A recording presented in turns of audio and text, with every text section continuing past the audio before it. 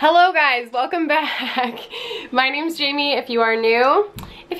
And for some odd reason you want to stick around and continue to bask in the chaos that is my life on my channel, then subscribe down below. Today I'm doing a collab with my friend Tabitha.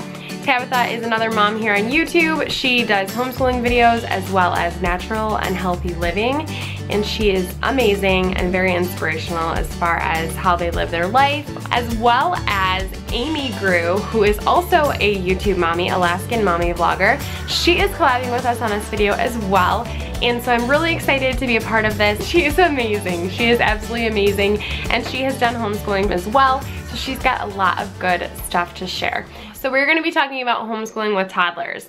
Now I know that's a little overwhelming to think about. It's overwhelming for me to think about, and I'm in the midst of it right now. So by no means are we sharing the end all be all, this is how you do it and it's going to be perfect tips. We are just going to be talking about our experiences with it, and if we can offer you some advice or some encouragement on the experience that we have and kind of just share that with you in hopes that it encourages your journey, then we have definitely done what we want to do from this collab. So the first thing that I would share with you that has really helped us with homeschooling and having toddlers is to do stuff that includes your toddler with your older kids and their homeschooling experience. So for us, we start our lesson day off with a Bible story, and I use the Horizons preschool for this. I like it because it comes with different Bible stories and then corresponding worksheets, crafts, fun things that you can do that go with the Bible story, and then continue on with them thinking about that topic or that lesson throughout the day. Jude is 2 and he can color, he can do the crafts.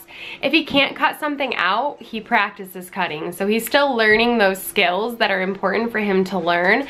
He might not do it at the level that his 4- and 5-year-old brother and sister are doing, but he's still having fun and he's still a part of things. Following that lesson, if he's still interested and we're moving on to like a worksheet or something like that, I will just go ahead and make a copy of whatever worksheet my older 2 are doing, and I will give it to him. He is in the phase right now where he knows if he does not get the same thing that his older brother and sister get.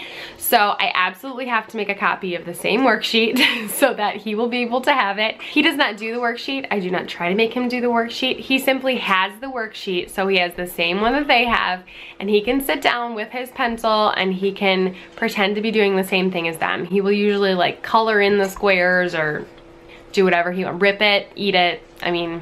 Which brings me to my next piece of advice. Once he starts losing interest, find things for them to do when you're homeschooling that are gonna keep their interest, and basically it's just gonna keep them busy, so that if you've got a 2-year-old like me who will go find things to keep himself busy doing, he won't have to do that because he'll already have a child-proof, safe activity that will keep him interested while I'm focusing on my other 2. This is a time where I feel like those Melissa and Dog products come in handy.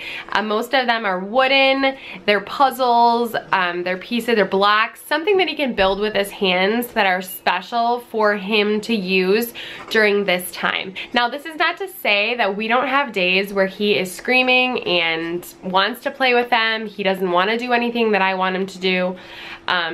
He's chucking Ninja Turtles across the room, throwing a fit. I'm trying to focus on my older 2 while he's screaming. Like, that's real life, guys. That happens. It definitely 100% happens. I try to find solutions for issues before they happen. And so most of the time it goes okay, but a lot of the time it doesn't. A lot of the time, most of the time, potato, potato. So try to find things that'll keep them interested and are going to be not like a huge mess, because you don't want to be super stressed out once you finish your lesson with like the gigantic mess of shaving cream and Jello that are all over your floor now, because that sounds horrible. Snacks. Let's talk about snacks, because let's be realistic here. Toddlers, kids, adults, we all love us some snacks. I like to implement some kind of snack time for them because it breaks up the time that we're doing school, and snack time is perfect for my toddler because he can come sit at the table and be a part of things once again. And then once again, it will help me to then focus my attention and direct any kind of teaching that I have to do with my older two. The last thing that I think has really helped us is that I work one-on-one with my oldest at the very end.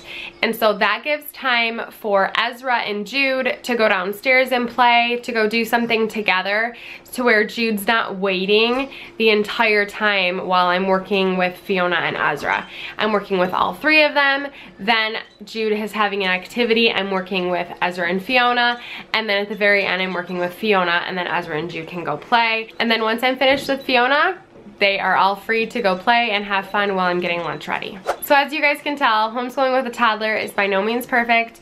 We by no means have this down pat and know exactly what we're doing.